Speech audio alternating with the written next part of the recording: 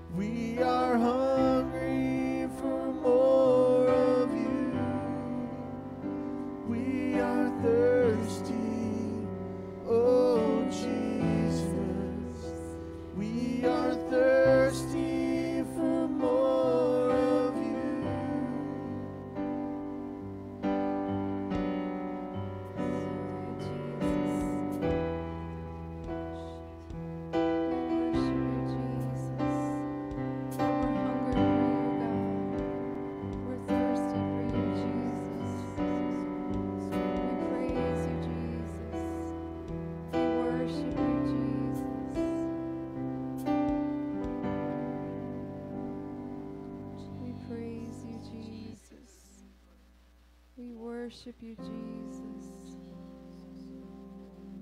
Lord, we want your presence in this place, God. We want your presence in this place, Jesus. Send your spirit in this place, God. We worship you, Jesus. We're hungry for your spirit, God. We're thirsty for your spirit, Jesus. We want your presence in this place, God. Lord, we prepare the way for you, Jesus. Lord, go through each aisle in this place, Jesus. Touch the hearts and the minds of the people in this place, Jesus. We worship you, Jesus.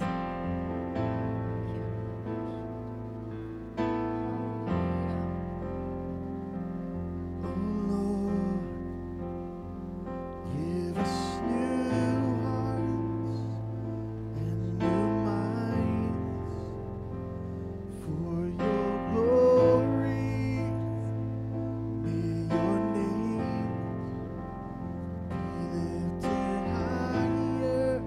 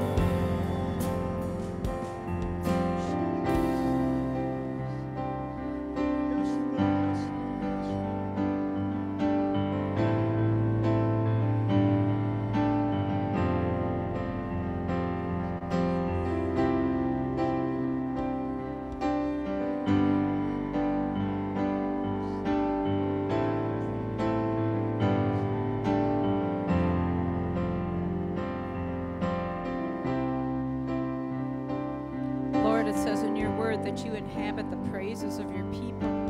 And Lord, we want this to be a habitation for you. We want you to inhabit this place. We just pray that you fill this place with your presence. Lord God, help us to just step aside of ourselves and worship you and give you honor and give you praise, oh God. We want you to fall. We want your presence to fall in this place. We ask you, Lord God, to touch every heart in this place, every mind in this place. Inhabit this place, oh God, with your presence, with your spirit.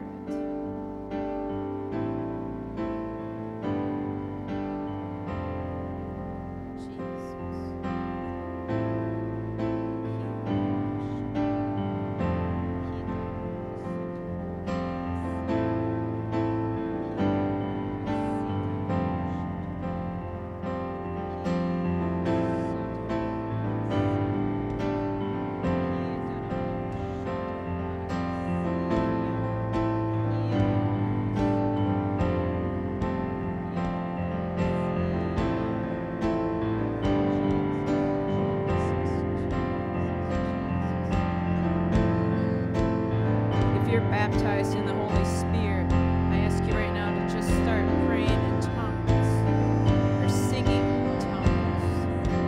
We want the Lord to come down in this place in a heavy and a mighty way. Overflowing in me.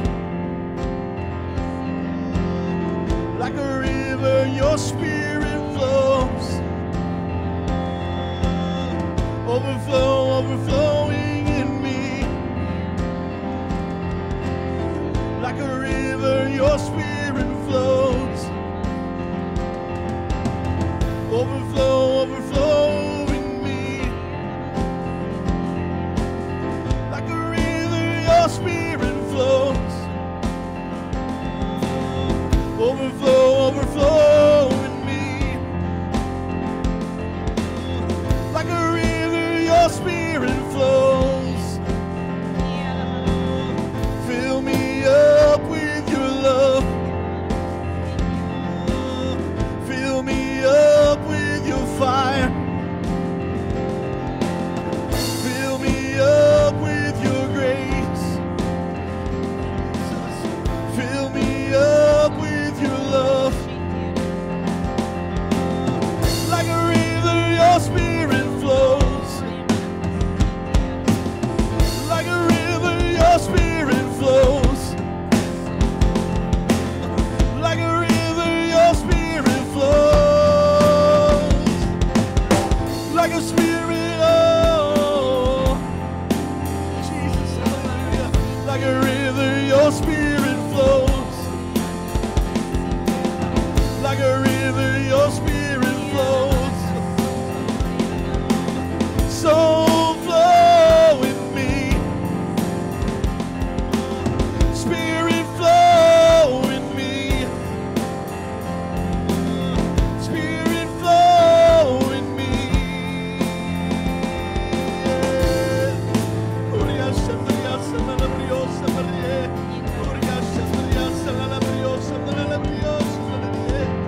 Jesus, hallelujah. You are worthy, God. You are holy. You are holy.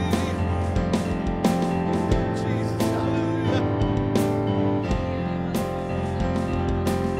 Set my heart on fire. Set my heart on fire. Set my heart on fire. Jesus. Oh, Jesus. Restart the flame. Jesus. Jesus, restart the flame. I've prepared my heart. Jesus, restart the flame. Set my heart on fire. Set my my spirit on fire for you. Yeah. Set my heart on fire. It's been way too long since I've got down on my knees. I need you, Lord, like never before. Here I am, my heart is open to you. Jesus, hallelujah. Set my heart on fire. Set my heart on fire.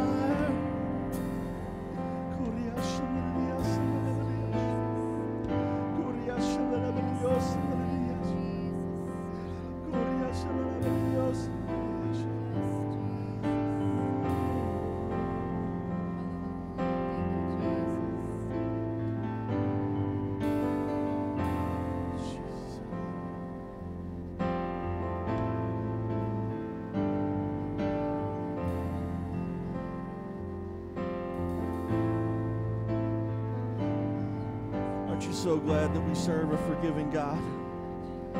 So glad that we serve a God who extends grace forever.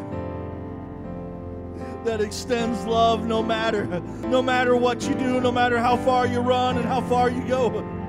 That his love extends forever, as far as from the east is from the west. That's the God we serve. That's the one true God, the Alpha and the Omega, the beginning and the end. Jesus, hallelujah. You know, sometimes in this world it's so easy to get caught up in the busy lives and caught up in the motions. It's so great to just sit down and to worship and to think back, God, what did God bring you from? What did God take me out of? And remember those things and to just raise your hands and remember that love and to remember that grace.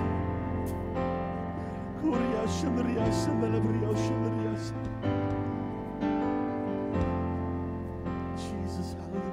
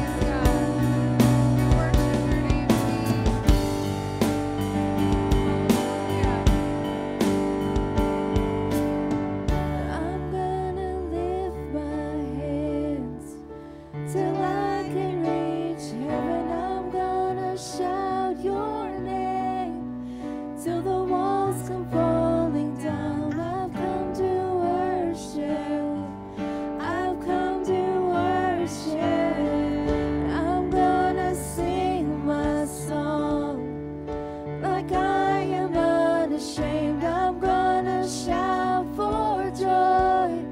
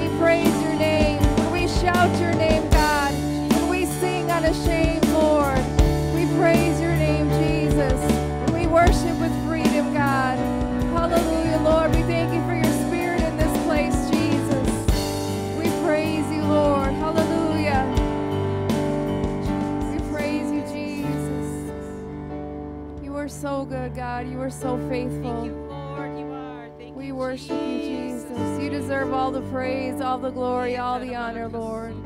We worship you, Jesus, and we thank you for your presence in this place, God. Hallelujah. Pastor.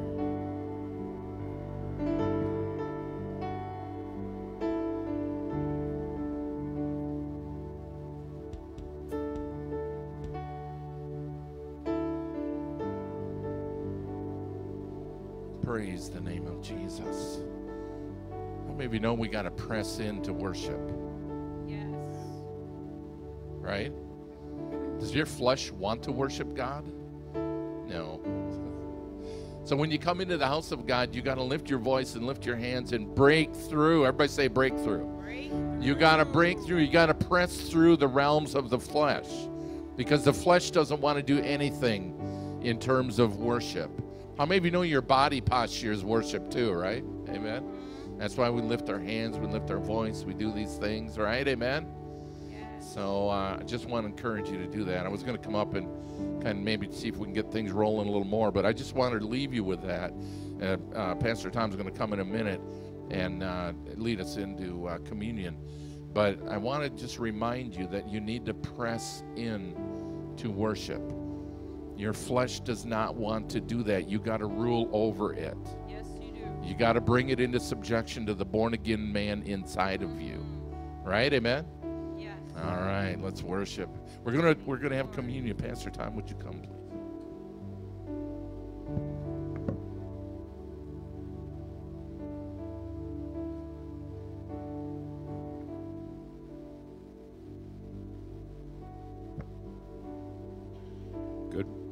Good morning.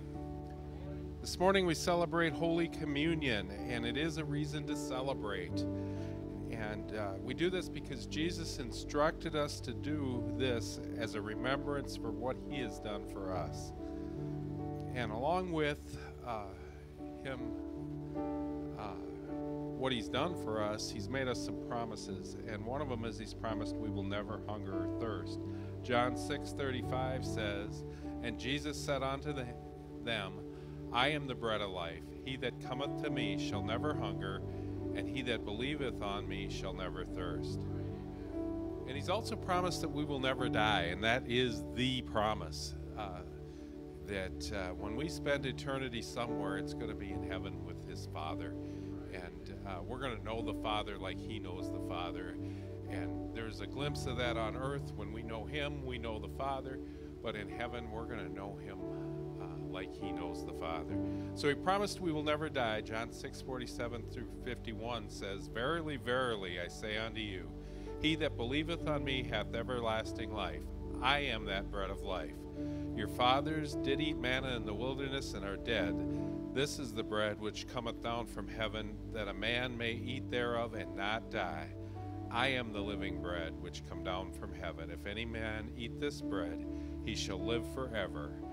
And the bread that I give is my flesh, which I will give for the life of the world."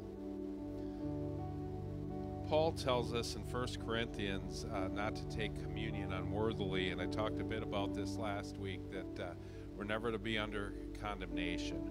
Holy Spirit convicts us, corrects us, but never condemns us. And we know where condemnation comes, and we ain't having it. We know our standing with God.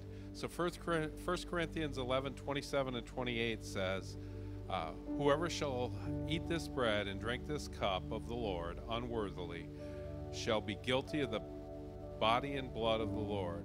But let a man examine himself, and so let him eat that bread and drink of that cup." Let's pray. Holy Spirit, we humbly ask you to help us examine our hearts. Reveal to us any trace of pride or arrogance or any other foolish things of the world. Help us to forgive as the Father forgives. Help us remember our standing in the kingdom and to see ourselves as the Father sees us. Let's take a moment for personal reflection and just make sure we're right with God and worthy to receive these elements.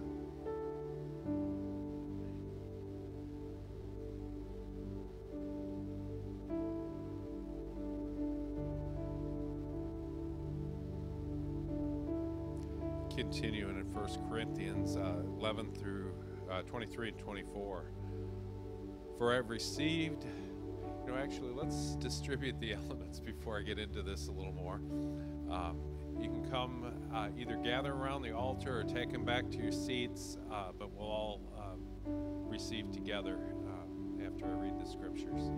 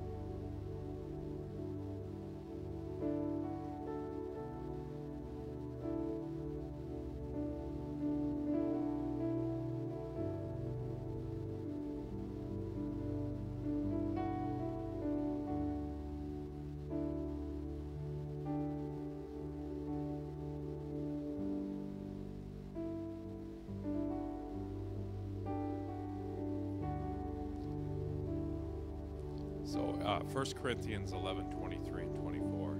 For I have received of the Lord, which I also delivered unto you, that the Lord Jesus, the same night in which he was betrayed, took bread. And when he had given thanks, he brake it and said, Take and eat. This is my body, which is broken for you. Do this in remembrance of me. As we take this bread representing your body, help us to remember all that you did for us, becoming a living sacrifice for us so that we may be brought back into right relationship with God. As you instructed your disciples, we too take this bread in remembrance of you.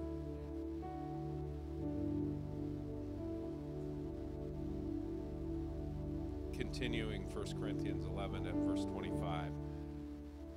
After the same manner, he also took the cup, and when he had supped, saying, This is the cup of the New Testament in my blood. Do this ye as often as you drink it in remembrance of me. For as often as you eat this bread and drink this cup, you show the Lord's death until he come. And in this way, as we take this cup representing your blood poured out from the cross, we acknowledge that you are the supreme sacrifice for all our sin. Because of your blood shed for us, your body broken for us, we can be free to live, or free from the penalty of sin and death. Thank you for your victory over death. You took the death that we deserved. You took our punishment. Your pain was indeed our gain. And today we remember and celebrate that precious gift of life you gave us through your blood that you spilled. Lord, we take this cup in the same way you instructed your disciples to take it, because we too are your disciples.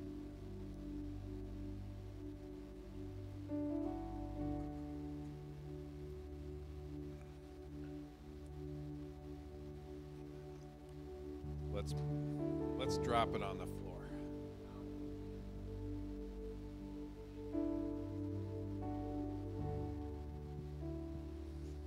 Each time we take communion, Lord, we recommit our lives, our thoughts, our everything to you. Fill me today with your powerful Holy Spirit. As we leave this place, help us to hold this fresh remembrance and the story that never grows old close to our hearts. Help us to share this message faithfully as you give us opportunity. In your precious name we pray. Amen.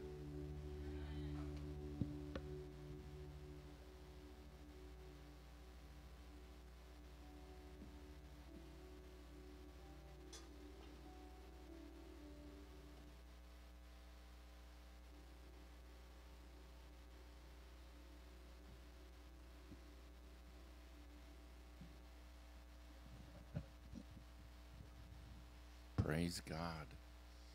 Thank you, Lord Jesus. Thank you, Lord, that we can commune with you and we can be in your presence. Hallelujah. How many of you love to be in his presence, huh? Amen. Isn't it wonderful to come into the presence of the living God? Praise God. Amen. God is so good, isn't he? Let's continue to worship in our giving. If we can have our ushers come, please. We're going to continue our worship this morning. How many of you know that giving is worship too, right? You know, as raising hands and clapping and singing is obedience to worship, so is giving obedience to what God calls us to do in terms of returning to him a tenth of all that he blesses us with. Amen?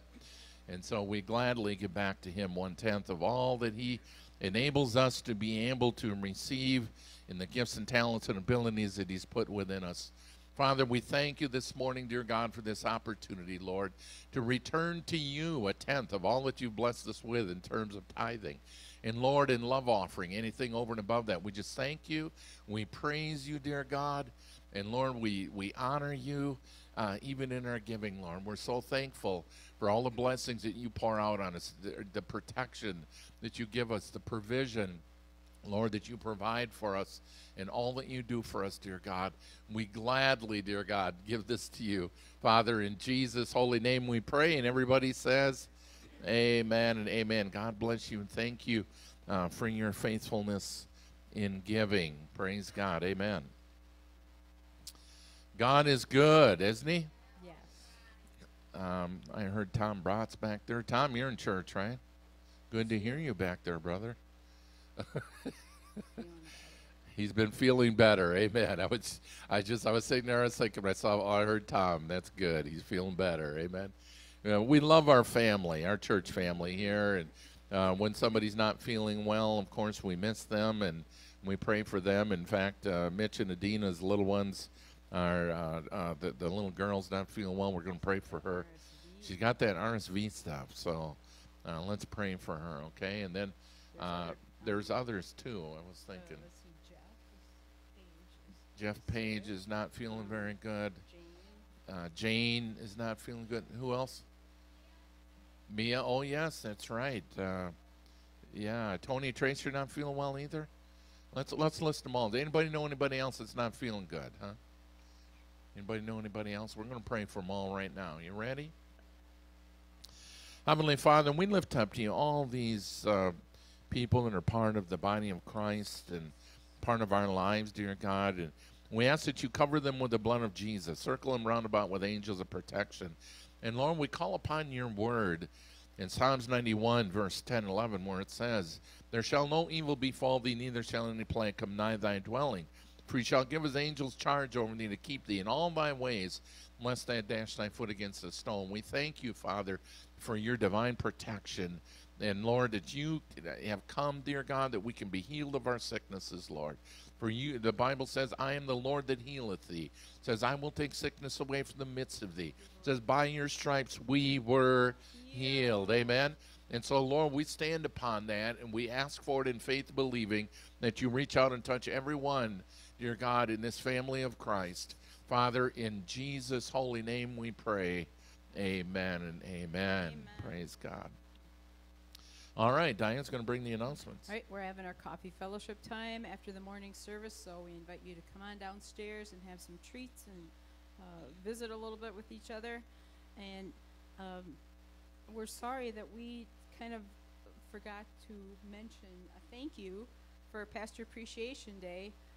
It was like, I felt like right after that day I got into harvest party mode, and I was like, zoom, on my way, and then I just realized last night, we never thanked people. So I think I did. I don't know. I just feel like we didn't. So We certainly do. and we had such a Yes. blessed day. You know, just everything that people, the kind words and the, you know, the cards, that, you know, things that people wrote, and the gifts and the wonderful meal. We just had a wonderful day, You guys made it a very special day for us, and we thank you for that. and we felt very loved. And We did, and loved and appreciated, you know, for our years of commitment and standing in the gap, just staying steadfast for the Lord. We thank you all very much for all the things that you did. Some people even brought me food, trying to make me fat, but that's all right. I was enjoying every bit of it, right?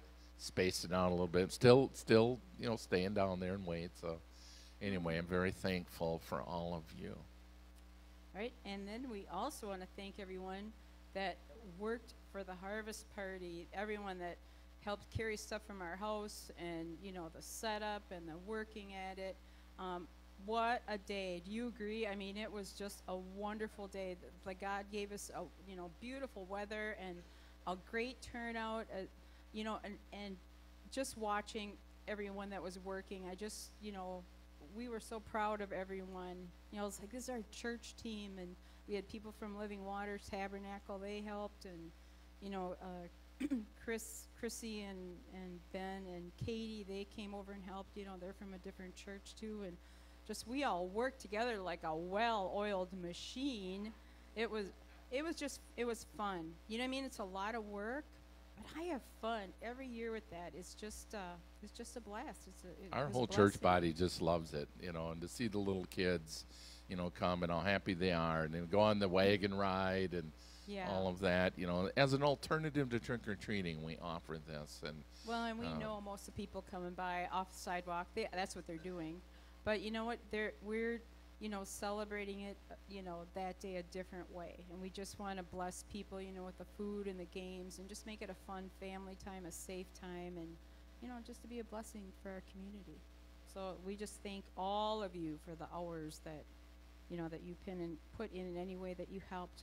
And then we want people to know on November 20th, Dave Aiken has a puppet show that he puts on, and it's wonderful. I mean, he's got a whole setup of a what do you call that, little house, little stage thing, and so he's going to bring that, and so we're going to have that. He's going to set that up downstairs. That's going to be for the whole Sunday school.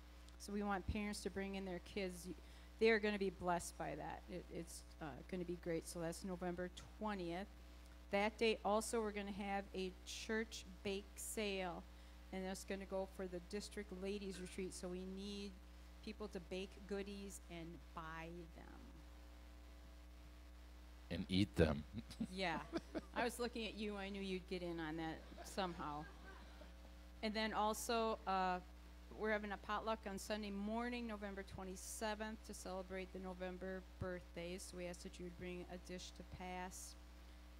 I have a wrong date in there for the church Christmas program. I was looking at November's calendar instead of December, so I'll change that for next week. But our church Christmas program will be December 18th, so I'll be thinking of that. You know, if you would like to participate. And Josh, I don't know where you're at with this Appalachian mission trip. Do you know where you're at?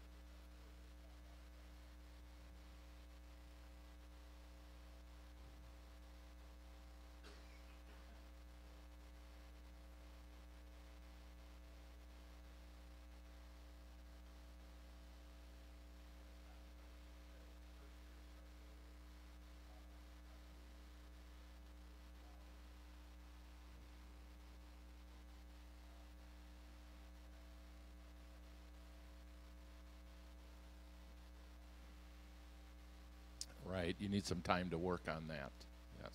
So let us know. Give us an update once you. So whether or Yep. not we go, I guess, we still can collect let me see, what are we doing? Hats and socks. We still can collect that, and I could probably, mail it down to headquarters or something, or to Randy Lawrence, and then we still could participate. So you could still bring those items in. We'll get them.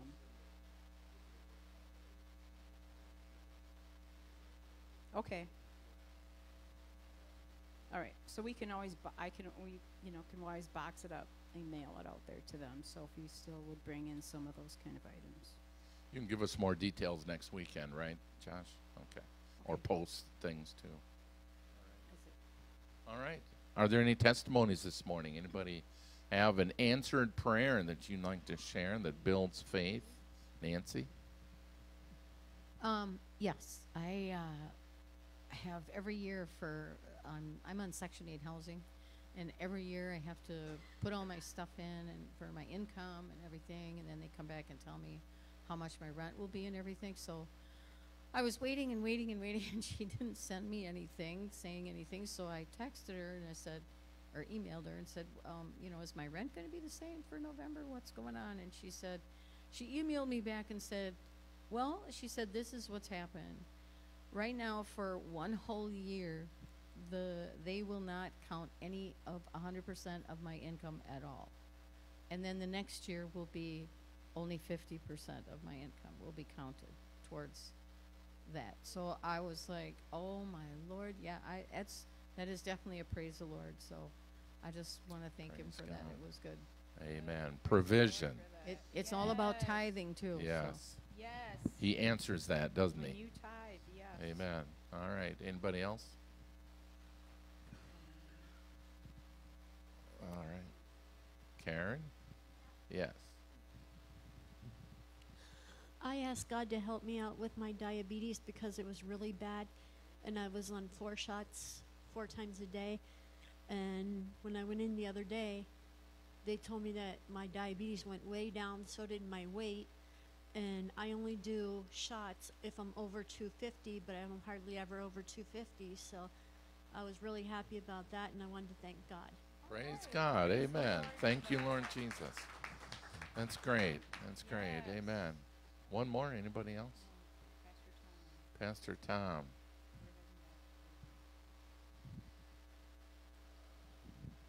How many of you know we serve a God of healing? Yes, Yes, we we do.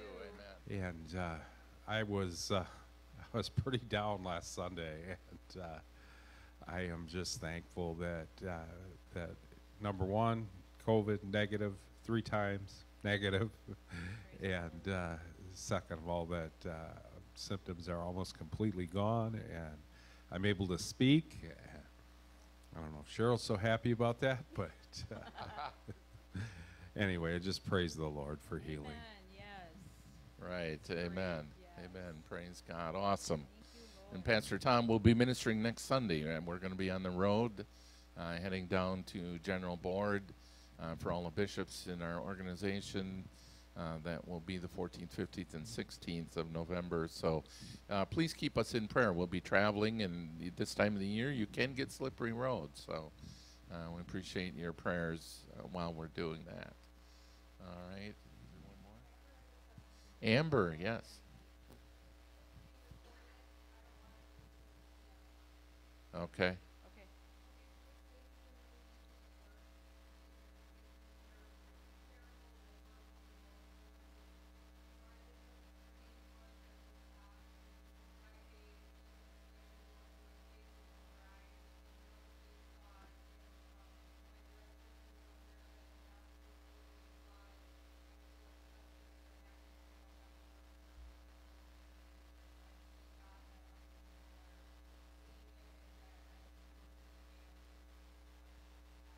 Yes.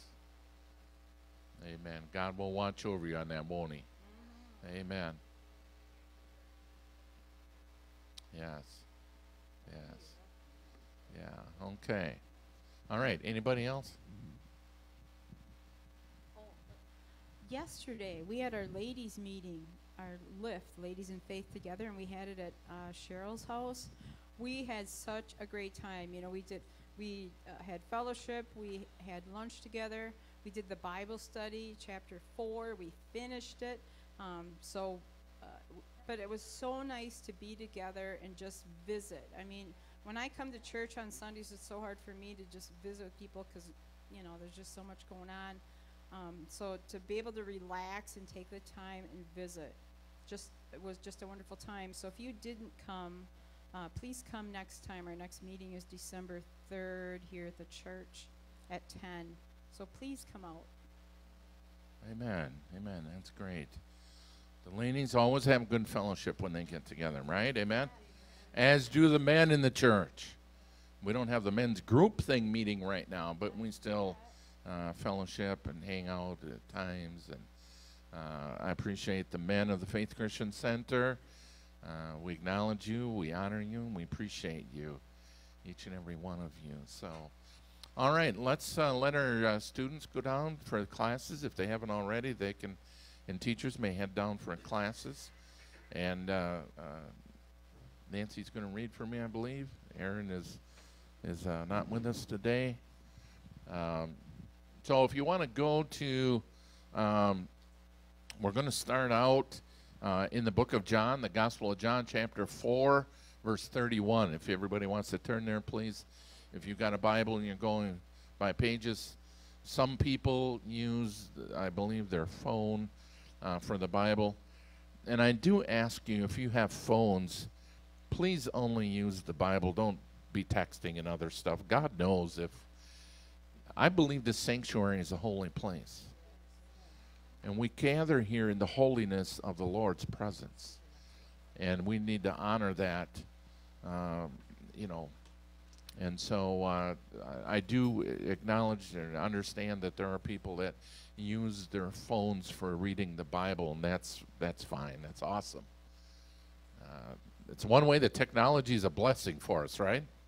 Yes. Amen. So anyway, we're going to be in John chapter 4, verse 31.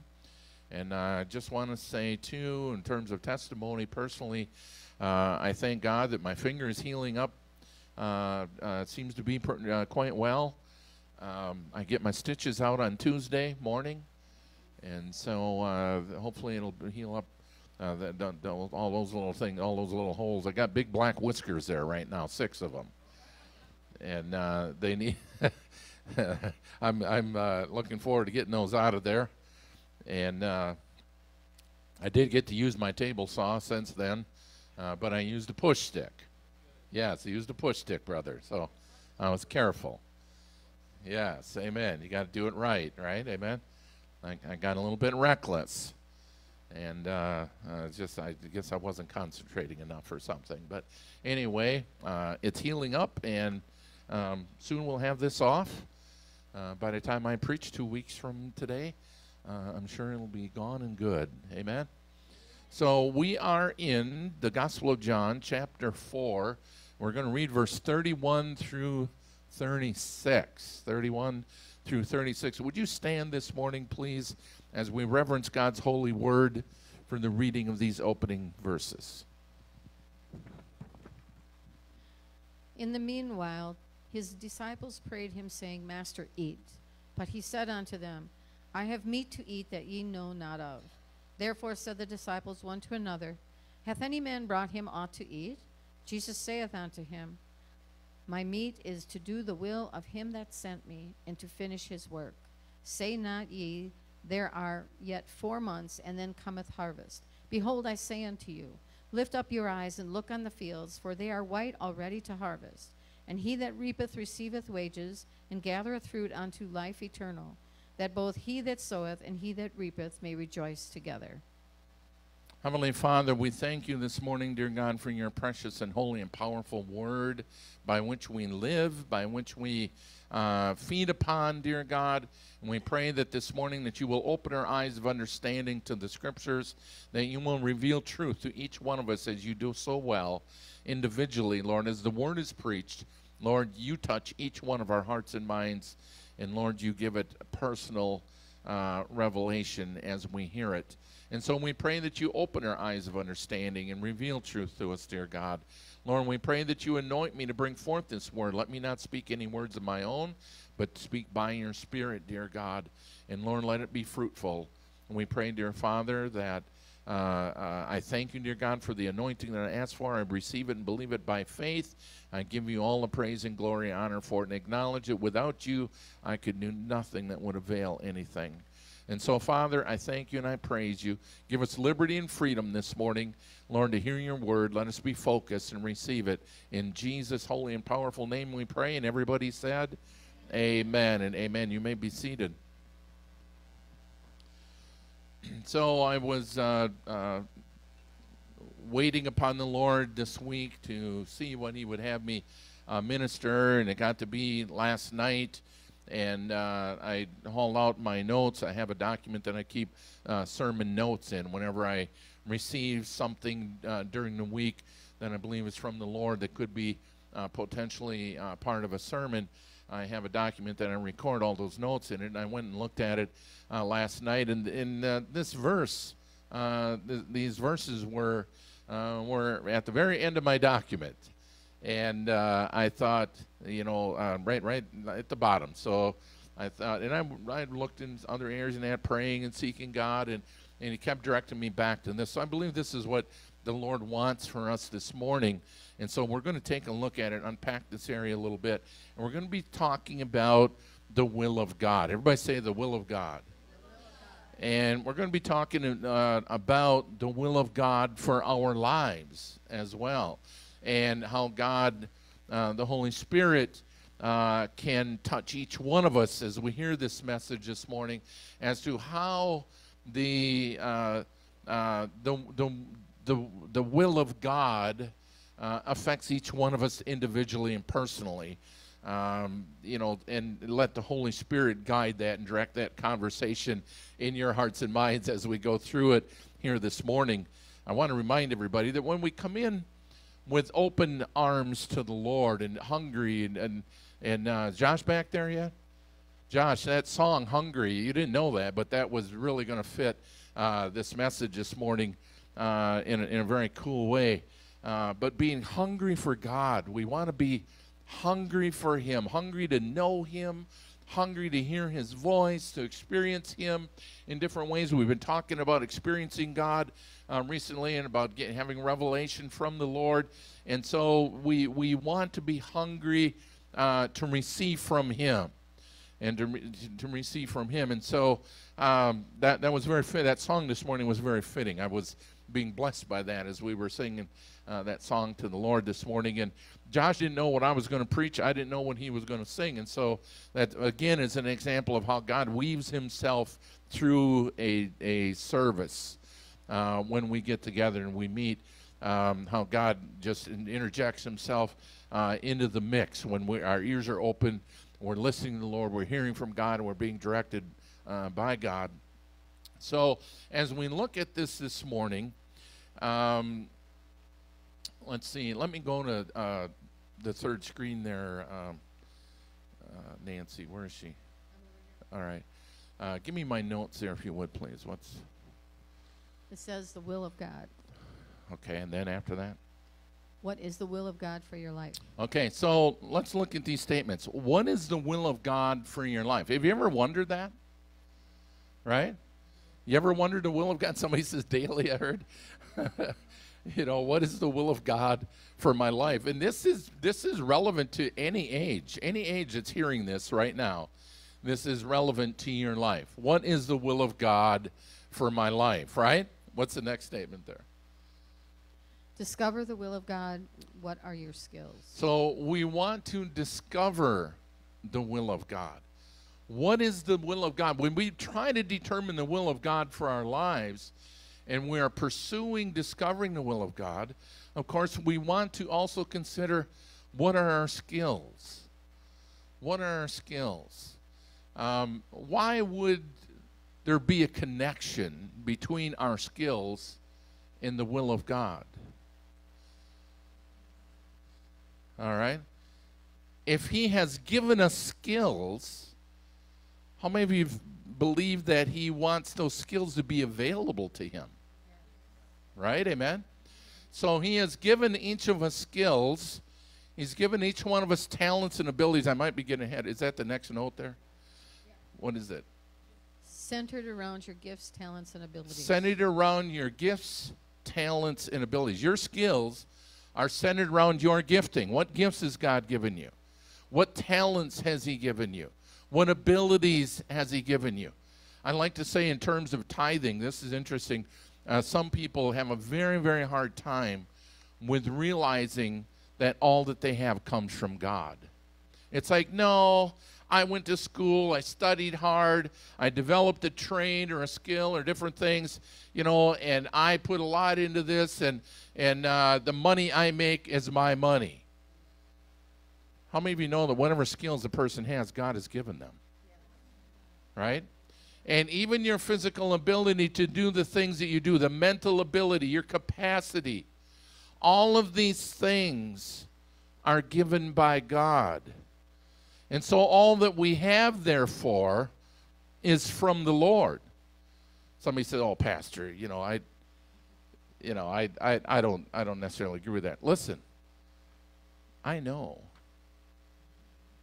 Because all of a sudden one day, I was without my physical eyesight. And I wasn't able to do the things that I formerly was able to do. I was a businessman, had 3 businesses going on, building, wrecking, tree trimming, solar energy. This was way back like over 40 years ago. And all of a sudden, lost my physical eyesight and was stripped of everything. And what a rude awakening that was. That there was a God of heaven that had more control over my life than I ever realized, or more effect, I guess I could say, more impact over my life than I ever previously realized. And so if you have something taken away, like your eyesight, you become very, very aware of the skills that you have that are given by God, and the fact that all that you have, you are able, therefore, to receive because of the skills, because of God, what he's given you. Is this true? Amen? And it was a rude awakening for me. And that's why I like to share that in terms of giving, because, sometimes people have a hard time with that. I've shared at times the last thing to get saved on a person is their pocketbook. True? Amen? So some people understand what I'm saying, right? You can get saved, but don't ask me for a tithe. Don't ask me for the 10%. Listen, I can assure you of something. All right? Believe me, that when you give 10% back to the Lord, the 90% that remains, when you develop a budget and you plan and you use it wisely as the Lord directs, it will stretch further than if you kept his 10%. And this is proven over and over and over again. And so I just want to encourage you in that way. It is so liberating for a person to realize that all that you have comes from God, and he only wants 10% back. That is so liberating. I don't know why I'm sharing this, but this must be meaningful to somebody. But it's very important that a person comes to that revelation, because it's so much easier then to be able to approach and be able to consider the whole thing about tithing and giving and being generous and all of that kind of thing. And there's Old Testament things, there's New Testament. I'm not going to get into all of that because that's for a different time. But what I want to look at here this morning is the context here of Jesus, and this is where he had talked to the woman at the well. You guys remember that, right? Earlier in the chapter, he talked to the woman at the well, and there was a great revelation there that he was, the Messiah, the anointed one that would come, that he had revelation of this lady, that she was, when he asked her to go fetch her husband to come, and she says, "I don't have a husband." And he says, "True, and the one, you've had 5 husbands, and the one you have now is not your husband," or something to that effect.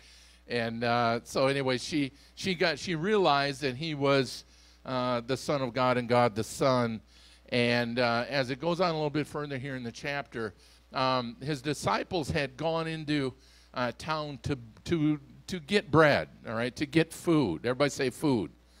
They went into town to get food, and when they came back, of course, they found Jesus talking to this lady, but we're going to skip ahead here to verse number 31 in John chapter 4, and here is when they come back, and they offer him bread to eat, and he says in verse number 32, he says, I have bread to eat that ye know not of. Is that true? Meat to eat. I have meat to eat that ye know not of, right? Meat. And looking that up in the Vine's Expository Bible Dictionary last night, this here is referring to food. Everybody say food. Okay, just natural food. That's in my notes. I think it's up on the screen there. But, natural food, right? That there's just, this is about natural food. They're coming and they're thinking about natural food. But all of a sudden, Jesus uses this opportunity to illustrate a spiritual truth. All right? And then in verse 33, they say, they're questioning one another. Well, somebody, has somebody given them something to eat? We just got back and I didn't do it. Did you do it? Andrew, did you do it? Peter, did you? I mean, who? John, did you? Who gave him some food? And Jesus, recognizing this in verse 34, comes back with a statement that is very profound, very powerful, very revelatory, I think, for any of us and all of us. Let me have you read that in verse 34, just so I don't miss any words in it. Jesus saith unto them, My meat is to do the will of him that sent me. My meat is to do the will of him that sent me and to finish his work. Right? To do the will of him that sent me. This is my meat. Okay, so they're thinking, his disciples are thinking about physical food, natural food, regular food, but Jesus responds to them regarding a different kind of food, a spiritual food. Everybody say spiritual food. This is a spiritual food that he's responding to, and he says, did it say my meat? Is that how it starts out?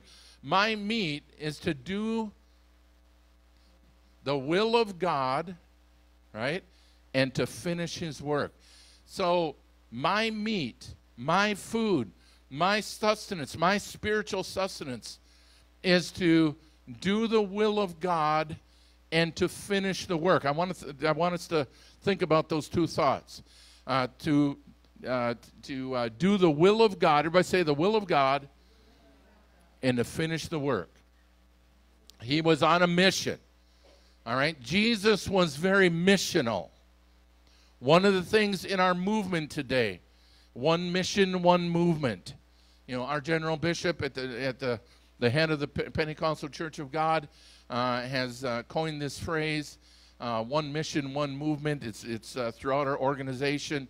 It's part of who we are and what we do and what motivates us and what moves us, part of what guides us along in our mission to serve the Lord.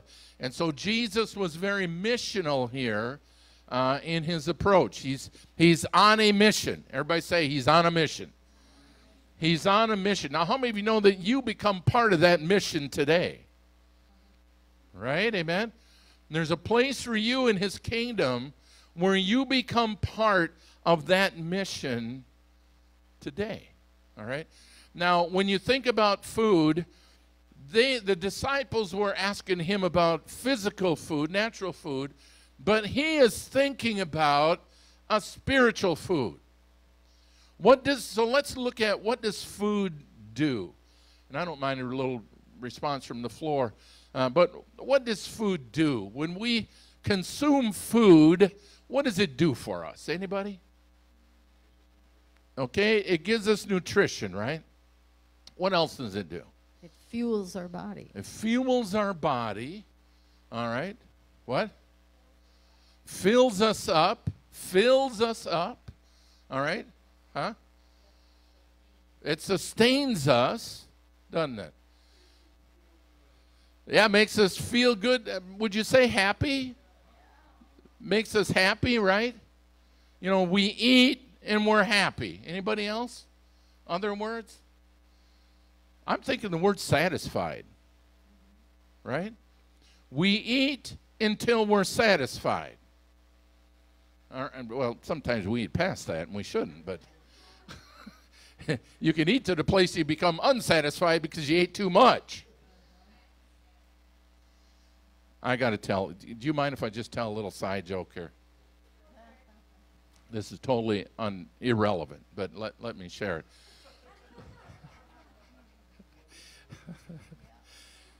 Diane and I had our oldest grandson at one point. We're coming back from Sun Prairie where our oldest son and daughter-in-law lived at the time. And we had this about a 2-year-old. I think he was about 2 years old then, sitting in a car seat in the back. We took him to Pizza Ranch, I believe it was, and came out and got in the car. And I'm sitting there saying, oh, I'm so full. I'm so full, man. I'm stuffed. I'm so full. All of a sudden from the back seat came this little voice says, change your diaper.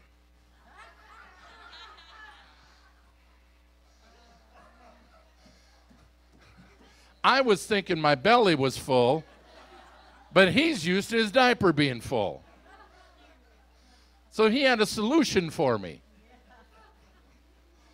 Yeah, I know. I thought you'd enjoy that. So, yeah, out of the mouths of babes. That's right. So, anyway, you know, when we think about what food does for us, so it does sustain us. And somebody might have said this, but the word that I was thinking of this morning too is that we're fulfilled by what we eat, right? When we eat food. Now, if we take all of these words that we have, these thoughts that we have generated amongst us, and we apply them to spiritual food. Everybody say spiritual food. When we apply them to spiritual food, do we find that we experience similar things when we eat spiritual food? We do, don't we? We're fulfilled when we read the scriptures, right? When we eat spiritual food.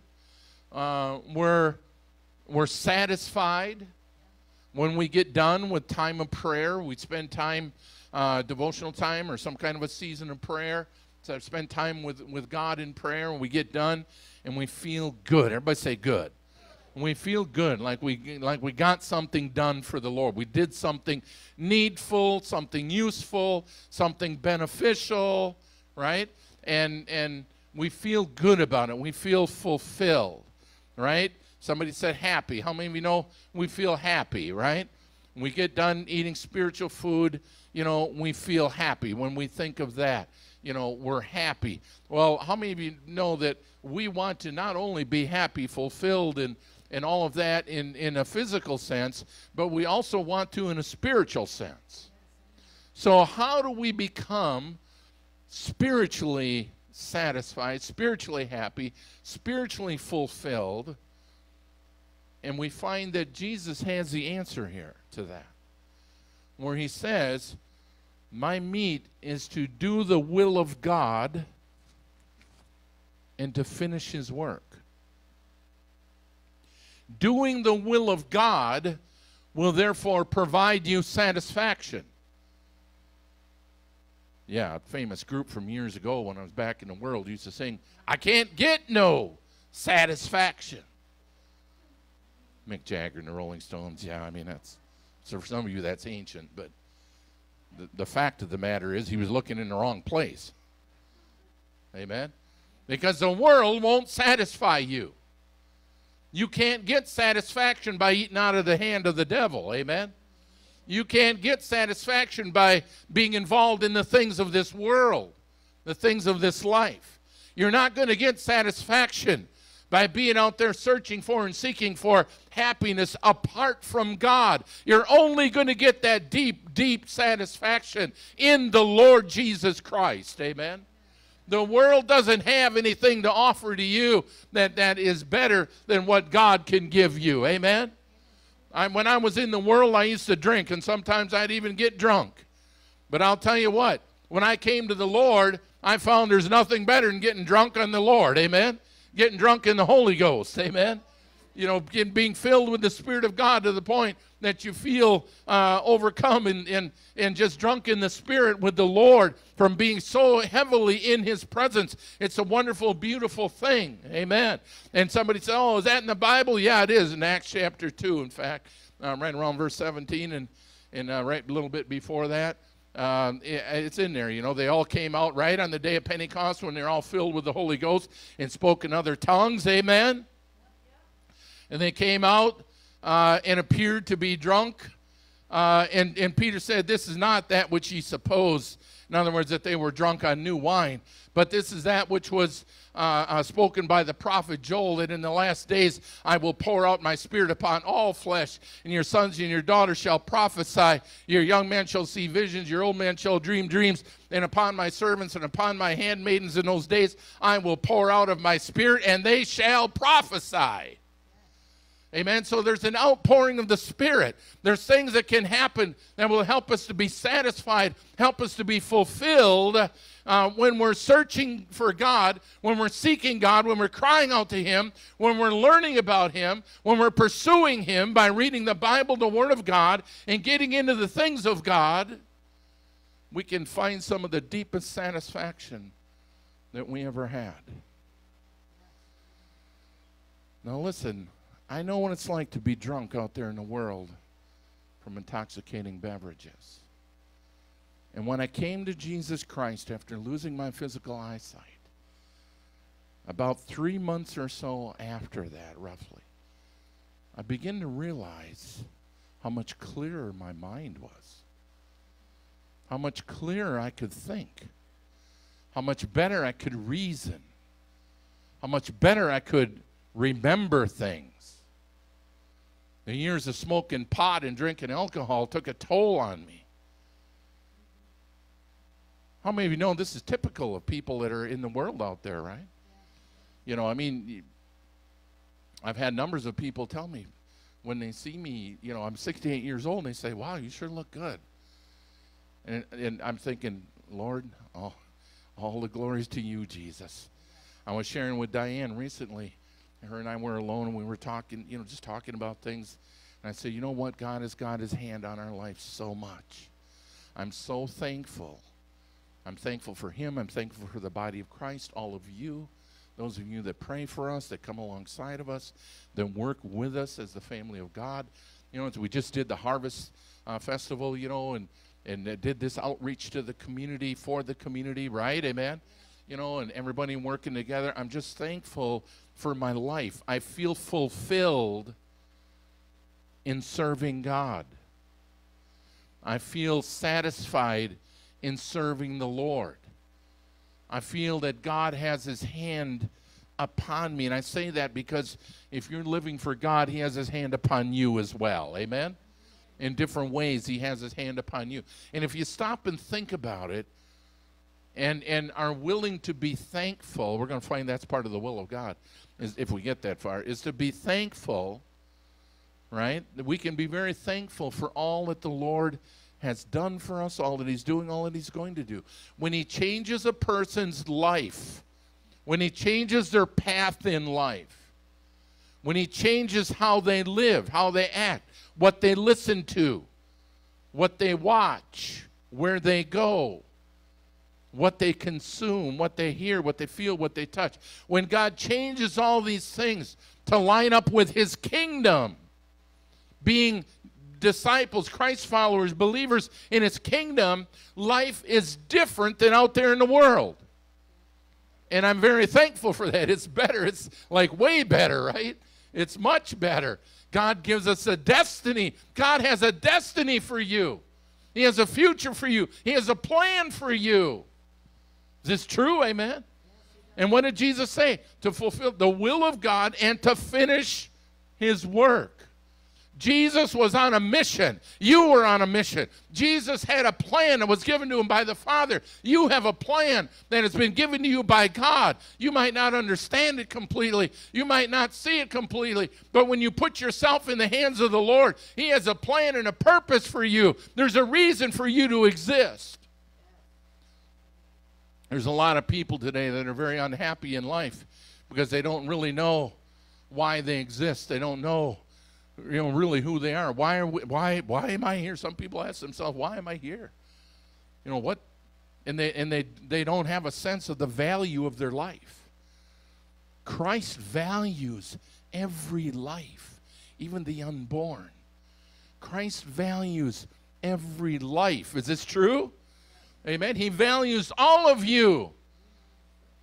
If there was just one of you, Jesus would have died on the cross for you so that you could be forgiven, that you could be redeemed and reconciled to God, that you could be brought back into a right standing with God after Adam and Eve blew it in the Garden of Eden.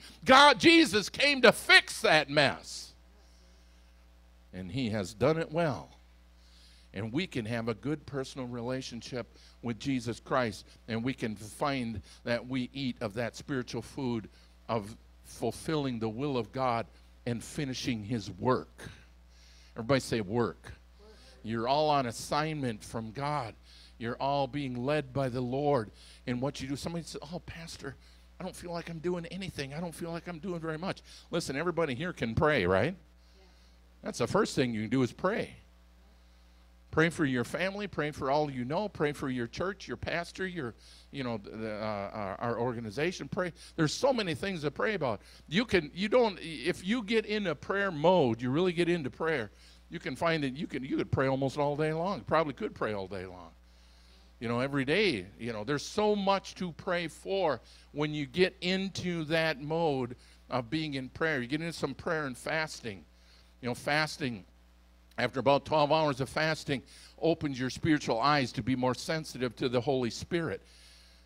And so, you can just hear his voice better in that case. Okay, let's go on. Where am I at there in the notes? What do you have a burden for?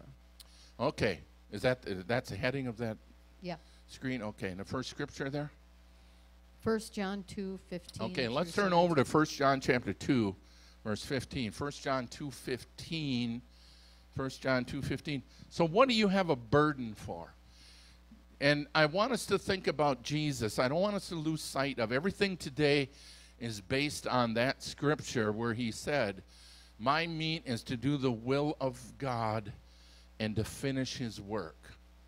What do you have a burden for in terms of finishing his work? Remember, when we come to him, we're burdened down with the things of this life. Right? Matthew chapter 11, verse 28. Come unto me, all ye that labor and are heavy laden, and I will give you rest. Right? The people that are burdened with life apart from Jesus. And so when they hear that Jesus is the Son of God, and God the Son, and that he gives life, that people can be forgiven of their sins and reconciled to God, and people make that choice to receive him as Lord and Savior of their life and to become a Christ follower, a believer, then everything changes. Everything changes. They become aware of the mission. They become aware of the fact that God has a plan and a purpose and things for you to accomplish, that God will give you a better life. Now, I'm not saying that it will be without challenges at times. But God will always be there to help you through every challenge. How many of you know the earth is not yet redeemed in full, right? We live in a fallen world. We live in a world where there's evil. Somebody says, why is that? Because God wants those that are going to be in heaven with him for all of eternity to have chosen to receive him and be in heaven with him. He didn't program us to be robots that have to serve him. He gave us a free will that we must choose to receive him. Is this true? Amen? Yes. That we choose to receive the Lord and to live for him and serve him. So over here in 1 John, to go further with this, in 1 John chapter 2, verse 15, it says, love not the world, neither the things that are in the world. Okay, if any man love the world, the love of the Father is not in him, right? For all that is in the world, the lust of the flesh, the lust of the eyes, and the pride of life is not of the Father, but of the world. And the world passeth away, and the lust thereof, but he that doeth the what? The will of God abideth how long? Forever, right? Let's unpack that a little bit more. Okay, let's go back to, let's see. I'll have to start from the beginning, I guess. Give me that, yeah. No, 16. Okay. For all that is in the world. Okay, for all that is in the world, the lust of the flesh, the lust of the eyes, and the pride of life. What is the lust of the flesh? First of all, we must understand that we can lust for things. Lust isn't always related to sexual things. Of course it is, but it's not limited to that, right? To lust after something means to crave it, to want it, to covet it, to want to have it. So we can lust after things, right? The first one is the lust of the flesh, right? What does the flesh lust after? What does it want to have? This can be something that can be very worldly or fleshly. In fact, in verse 15 where it says, love not the world, neither the things that are in the world, there is a world system. All right? There is a system that you would understand that is of the world, okay? It's the fallen world. Everybody say fallen. It's the fallen world. It's what happened to this earth and this world when Adam and Eve blew it in the Garden of Eden and partook of the forbidden fruit, and all of a sudden their eyes were opened to good and evil, right? And so that's when evil came into the world, and that's when Satan was loosed, in this world. He's referred to at times as the god of this world. He's not the God of all, but he is the God of this world. I want you to know that there's scripture that talks about him going to and fro in the earth in Job chapter 1 and chapter 2, I believe it is, about when he came before God, and this was in the heavenlies, all right? And God said to him, where you been, Satan? He said, going to and fro in the earth and going up and down in it. There is an enemy out there that is a supernatural being that we need to be aware of, right? Amen? So that we don't fall to his evil devices and evil schemes. Amen? And so, we want to be under God's protection and God's provision. And this only happens when we know him and we love him and live for him and serve him. Right? And so, the Lord is saying to us, don't love the world or the things that are in the world. Instead, we want to love who? We want to love God, don't we? Amen? For all is in the world, well, let's see. If you love the world, love not the Father. For all that is in the world, the lust of the flesh, the lust of the eyes. Okay, I mean, that the eyes lust after things, right? The lust of the eyes can lust after things, or the pride of life, right? Apart from God, we are prideful people. Charles Finney, a great evangelist of the mid-1800s, wrote that the two main things that have to be changed in a person's life when they come to God is pride and self-centeredness. Pride and self-centeredness. We are prideful beings. Even if we have a low self-esteem, there are ways that we still have pride in our life. Pride is part of our old nature, our old character. So these are things that we must overcome when we come to God. Okay? The lust of the eyes, the lust of the flesh, and the pride of life is not of the Father, but of the world, this world system, right? Okay? And give me the last verse now. And the world passeth away. Okay, right there. And the world passeth away. Now, thank God. Everybody say, thank God. Thank God that the world, this system, the way it is now, is going to pass away. It's going to change. It's going to come to an end. And we want to be in the realm of living for Jesus and serving him. Our meat to eat is to do the will of the Father, right? Amen? The will of God. And to finish his work. Okay? This world is going to pass away the way that we know it now. The world passes away and the lust thereof, but he that doeth the will of God abides how long? Forever. He that does the will of God. He that does the will of God. So, therefore, I see it very important, revealed here in the Scriptures, that we would seek the will of God for our lives. and we would know the will of God, that we would know the work that there is to do, that we could be part of that work that there is to do. Okay, what's the next thing in my notes here? I'm going to take this call. Who do I love for God? Or what do I love doing for God? Well, I have this 1 Peter 4:1-2. Is that what you're taking? Is that under that? It's a separate paper. I'm not sure. Okay, let's go there. Let's go to 1 Peter 4:1 and 2. 4. 1 Peter, what's that?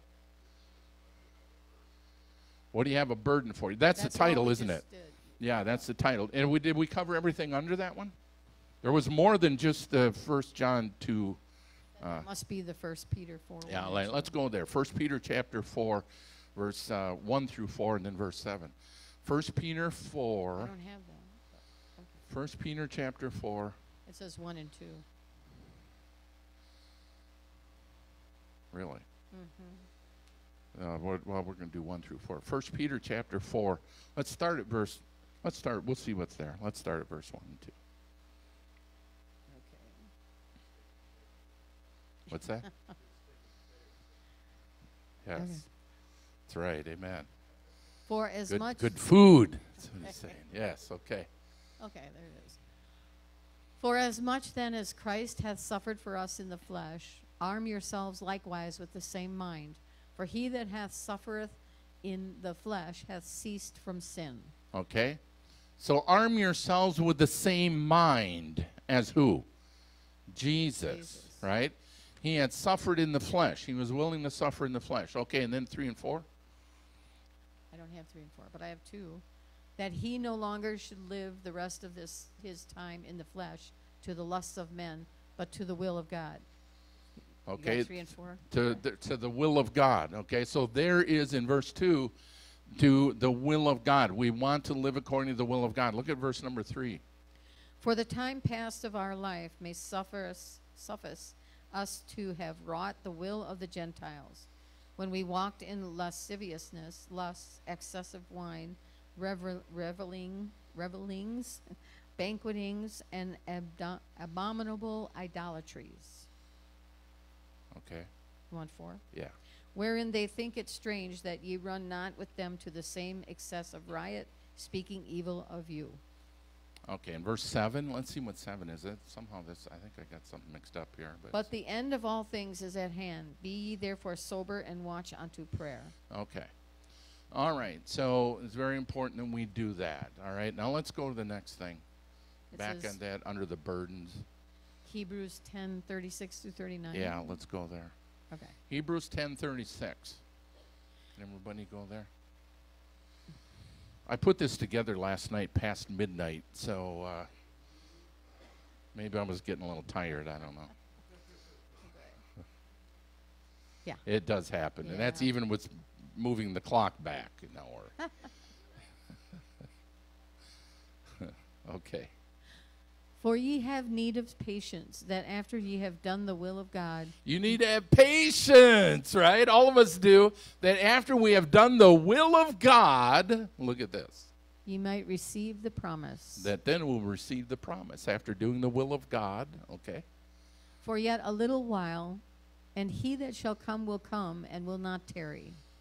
Now the just shall live by faith, but if any man draw back, my soul shall have no pleasure in him. But we are not of them who draw back unto perdition, but of them that believe to the saving of the soul. We're not of those that draw back. There's some Christian circles that believe that Christians can't backslide. This area of Scripture right here gives them problems with that, because it's possible for people to go back to what God brought them out of. He even talks about a dog going back to its vomit, or a hog back to, wallowing in its mire. There's sometimes that people get deceived by the enemy. They get stumbled. They get tripped up. They get uninterested or whatever, and they go back to the world and the ways of the world. It's possible to backslide. Just like you choose to live for God, you can choose also to deny God. And there's places in the scriptures where it talks about that. How many of you think that Satan would love it if people think once saved, always saved? Huh? The devil would love that. And some people milk that for all it's worth. One day they repeat a prayer, and they think that they're saved, and they still live like the world. It's very clear that God calls us out of the world. He calls us to holiness. He calls us to a different life, a different way of living. Sanctification. We're going to get there. Let's just go ahead.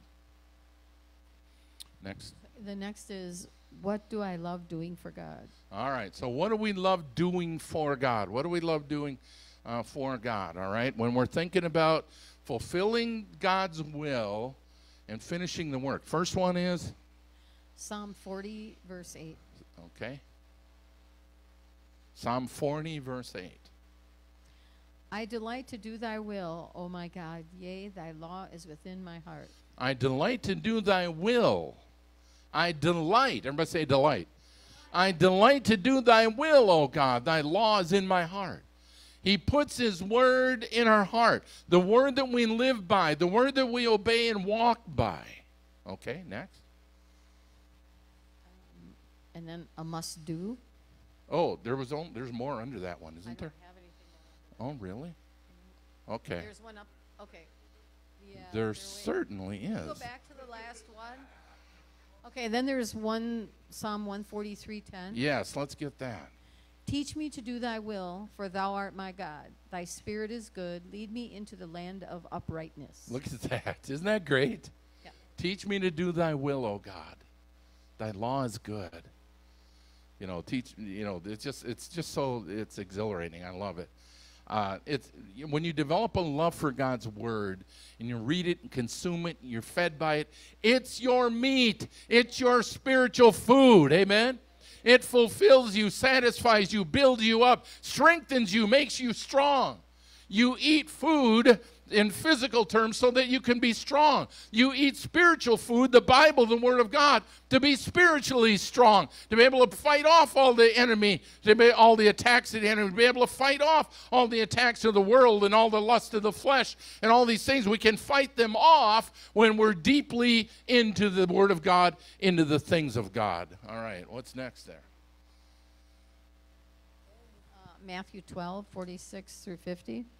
Okay, let's go there. We'll just go through that real quickly. Okay. While he yet talked to the people, behold, his mother and his brethren stood without, desiring to speak with him. Then one said unto him, Behold, thy mother and thy brethren stand without, desiring to speak with thee. But he answered and said unto him that told him, Who is my mother, and who are my brethren? And he stretched forth his hand toward his disciples and said, Behold my mother and my brethren. For whosoever shall do the will of my Father, which is in heaven, the same is my brother and the sister and mother. I love that scripture. Who is my mother and my brother? My brethren. And he says, He that doeth the will of my Father is my mother and my brother and my sister. Yeah, we don't want to forget the sisters. Lorraine she'd be right on me about that. That's right. You're filling in for, aren't you? Amen. We're brothers and sisters. Amen. We're all part of the family of God. All right. So, this is significant. It's really important that we understand that, who does he consider to be your family? The brethren, right? The brothers and sisters are they that do the will of the Father. So how important is it that we do the will of the Father? It's very important, amen? And that we're spiritually fed by, spiritually sustained by, satisfied by, fulfilled by doing the will of the Father. So our life's endeavor is to figure out what is the will of the Father for each one of us, right? What's the will of God for my life? What's the plan of God? What's the purpose of God for my life? This you find by reading the Word of God, being in Bible study, being in the sermons, in the preaching, and being in Bible studies, being in prayer meetings, having daily devotionals, seeking God, calling upon God, drawing close to God. And as you do all these things, He will open your eyes of understanding more and more, as I ministered last weekend, in that He will open to you the Scriptures as well, and it becomes more and more clear the pathway that God has for you. He has a plan and a purpose for you. Okay, what's the next verse?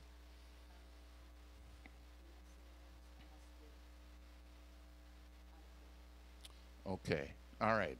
Let's go. We got to go off notes for a minute because there's a couple. Go to 1 Thessalonians chapter 4, and here's the verses 1 through 4.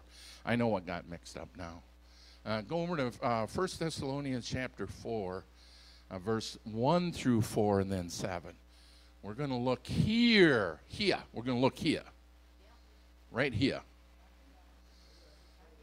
Right here. We're going to land. We're going to land right here in 1 Thessalonians chapter 4, verse 1 through 4. You there, Nancy? All right, go ahead. Oh, it's up there, too. It's up there. Up there. Up there. Okay. Okay, let's go. Furthermore, then we beseech you, brethren, and exhort you by the Lord Jesus, that as ye have received of us how ye ought to walk and to please God, so ye would abound more and more. You can keep going. Okay. For ye know what commandments we gave you by the Lord Jesus. For this is the will of God. This is the will of God. Everybody say, this is the will of God. All right, here it is. Let's go. Even your sanctification. Your sanctification. Being sanctified. What does that mean? It's akin to holiness too, right? Being sanctified means to be set apart unto God. You're set apart from the world unto God. Set apart from the world unto God. This world system that we talked about earlier, we want to flee that, and instead we want to be set apart unto God. We are God's workmanship. We are God's temple. We are His abiding place. The Holy Spirit lives and dwells in us when we're born again. Amen? The Holy Ghost lives in us. Hallelujah. Thank you, Jesus. All right, let's read on. That you should abstain from fornication, that every one of you should know how to possess his vessel in sanctification and honor. And okay, so we should avoid fornication. What in the world is that? That's sexual activity outside of marriage, outside of wedlock. It's sexual immorality. Right? Amen? We need to possess our body. Our body's a temple of the Holy Spirit. Jesus now owns it. Everybody say, I don't own me. You gave yourself to Jesus. You gave your body to Him. You gave yourself to Him. And He wants you, and He wants you to possess your body in sanctification and holiness, not out there being like the world. Is this true? Amen? Oh, I know conviction's a hard thing. We all have it at times, right? Amen? Okay, go ahead. And then verse 7. Yeah. For God hath not called us unto uncleanness, but unto holiness. God has not called us unto uncleanness, but unto holiness. All right? And then go down to 5:18, 1 Thessalonians 5:18. In everything give thanks, for this is the will of God in Christ Jesus concerning you. In everything give thanks, for this is the what? The will of God. I mentioned a little bit earlier. You know, being thankful. You know, the will of God is for us to be thankful, not always unhappy and grumpy and crabby and, you know. No, I know no Christians ever do that. Perfect in every way. Wasn't that part of that vanity song? Perfect in every way. Anyway, yeah, all right. I'm totally distracted. All right, go ahead. Yeah, now. A must do. Yes, let's go there. Okay, we're coming in for a landing. Everybody put your seatbelts on. We're coming in for a landing here pretty soon. Right, Joy? Amen. How you doing, Cindy? You speaking in tongues yet? Good. Use that all you can. That's a prayer language from heaven. Prayer God. She got baptized with the Holy Ghost a few Wednesdays ago. Oh, cool. Amen. Praise God. That's a prayer language. That's a powerful thing. An endowment of power from on high. All right. Is there something that I could not live without doing for God? Okay, and let me ask you this. Is there anything that you can live without doing for God? Anything that you can live with without doing the will of God? This is something for us to think about. You know, are there some things, I need to rephrase that. Isn't that awful? It's an ugly way to put that. Huh?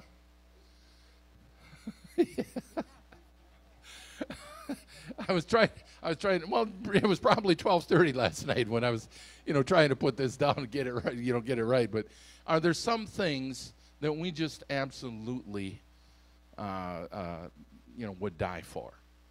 That we would be willing to die for something for God, right? How many of you be willing to die for the Lord, right? There's some things that you just couldn't live without doing for Jesus. You got to do it for the Lord, right? All right, let's in the scripture reading here is in Matthew 26, right? Okay, and something through 42, 36? 36 through 42. Okay, let's read. You're going to recognize this. This is in the Garden of Gethsemane when he goes there with his disciples to pray. Let's read it. And then right below your live without God, doing for God, you have Jesus modeled it. So yes, yep. In this so scripture. So this is what we're looking at. Jesus modeled doing the will of the Father, doing the will of God. He modeled it before us, even at the cost of his life. Okay? Then cometh Jesus with them unto a place called Gethsemane, and saith unto the disciples, Sit ye here, while I go and pray yonder. And he took with him Peter and the 2 sons of Zebedee, and began to be sorrowful and heavy, and very heavy. Then saith he unto them, My soul is exceedingly sorrowful, even unto death. Tarry ye here and watch with me. And he went a little further and fell on his face and prayed, saying, O my Father, if it be possible, let this cup pass from me. If it be possible, let this cup pass from me. Has anybody ever been there before? Been there at some time in your life? Lord, this mess I'm in, this jam I'm in, this sickness I'm in, whatever it might be, Lord, let this pass from me. I mean, sometimes we get ourselves into the jams we're in. We get ourselves into, when we're out there in the world, right? And we get ourselves into the trouble that we're in, right? How many times might I have thought, Lord, let this blindness pass from me, right? I mean, who wants to be like that? Believe me, I'd like to be healed, amen? I believe God for healing every day, but I have to leave that in his hands. I can't make it happen. I've tried to stand right when I've been in a prayer line. I've tried to say things right. I've tried speaking tongues, not speaking tongues. Try to lift my hands, not lift my hands. All these things to try to, make it happen. How many of you know I can't make it happen? And you guys too. There's things you can't make it happen. Sometimes we go through things, but God is with us through those things, right? As I've said before, I don't understand why I still can't see, because I believe that he heals, and I prayed for, hundreds, maybe thousands of people over all these years to be healed, right? And many have been healed. But one day when I get to heaven and I ask him about it, I'm sure it's going to make sense to me when he explains it, right? Because I trust him. Everybody say, I trust him. And you trust him with your lives as well. Okay, let's read on here. Nevertheless, not as I will, but as thou wilt. Look at that. He said, let this cup pass from me. Nevertheless, not as I will, but as thou wilt. Not my will, but thy will. This could be relevant for every one of us here today. Every one of us hearing online. Not my will, Lord, but thy will be done. Right? Amen? There's hard things that we face. But Jesus modeled this before us. To fulfill the will of God and to finish his work. We too are in the same boat. To submit to the will of God and to finish his work. Let's read on.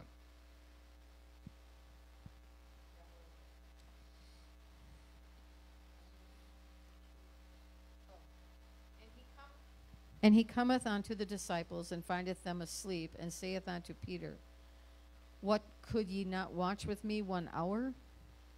Watch and pray that ye enter not into temptation. The spirit indeed is willing, but the flesh is weak. Is that true? Yes. We have to watch and pray, don't we? Because the spirit is willing, but our flesh is weak, right? And so we must pray. We must watch and pray. Be people of prayer, right? Because our flesh is weak. We get tempted whenever we get lazy. Okay, let's read on. He went away again the second time and prayed, saying, O my Father, if this cup may not pass away from me, except I drink it, thy will be done. Okay, it says, if this cup may not pass away from me, except I drink it, thy will be done. We want to fulfill the will of the Lord. And what things we go through in this life at times builds our character. It expands our capacity. It helps us to be able to endure all things. It strengthens our determination if we see it through. It builds character in us. Is this true? Right? Amen. To fulfill his will and to finish his work. Okay, and the next? I don't have it next. Okay. Let's go over to Hebrews. I'm going to wind up here with just a couple. Hold on. There's a Hebrews 13, 20, and 21. Can you go there? Hebrews 13, 20, and 21. Yep. Hebrews 13, 20, and 21. Okay.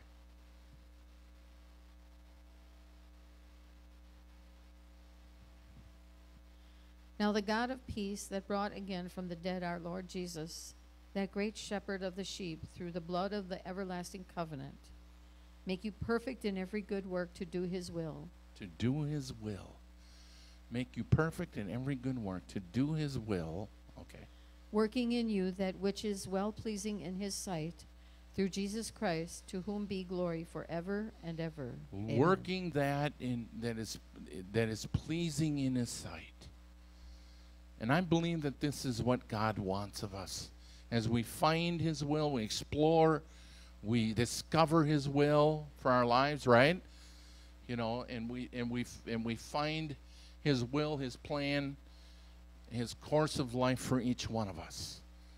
And we will be patient, that we'll be willing, be sanctified, set apart unto the Lord, hearing his voice, being led by his Spirit, people of prayer, you know, and, you know, finding his will for our lives. Amen.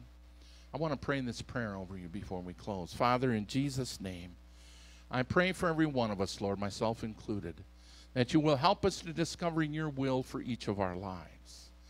Lord, that you will help us to eat the spiritual food that we need to be strong in the Lord in the power of his might. Lord, that we will be fulfilled for the hunger that is in us, dear God, by his word and by living for him and serving him and being led by his Spirit. That we will be sanctified and set apart, Lord, unto your work, to finish your course, to finish the work that you have for each one of us. I thank you, Lord, according to Jeremiah 29:11, that you have a plan, a purpose for our life. We thank you and we praise you for that. We stand upon that. We're comforted in that. We're fulfilled in that. We're very happy that we can do the things, Lord, that's pleasing to you instead of pleasing our own flesh. Father, in Jesus' holy name we pray. And let me ask this. Is there anybody here this morning that you've never given your life to Christ and you want to make, you want to receive the Lord as your Lord and Savior? I'd ask you, if you want me to help you with a prayer, just slip out of your pew and come on up here and I'll lead you in a prayer. If you want to give your life to Jesus and be born again and become a Christ follower, become a believer in the Lord, just come on up and I'll pray with you. Or if you once served the Lord and you have cooled off, you've drifted, you've gotten away from God, you need to recommit your life to God, I'd be happy to pray with you as well. Just come on up. If there be, I'm not going to have a raise of hands, just have people come. Okay, if there's any need, come. All right? All right, I don't hear anybody coming, so I assume that everybody here is okay this morning. Y'all okay? Is everybody okay? All right, you're on fire for Jesus, are you? Amen. Well, come on out tonight then, too. We're going to have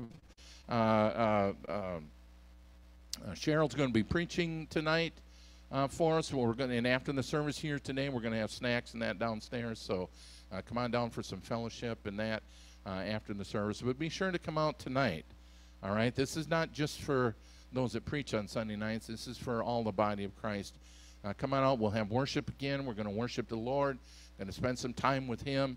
And we'll be continuing to seek His will for our life and what His plan and purpose is for us.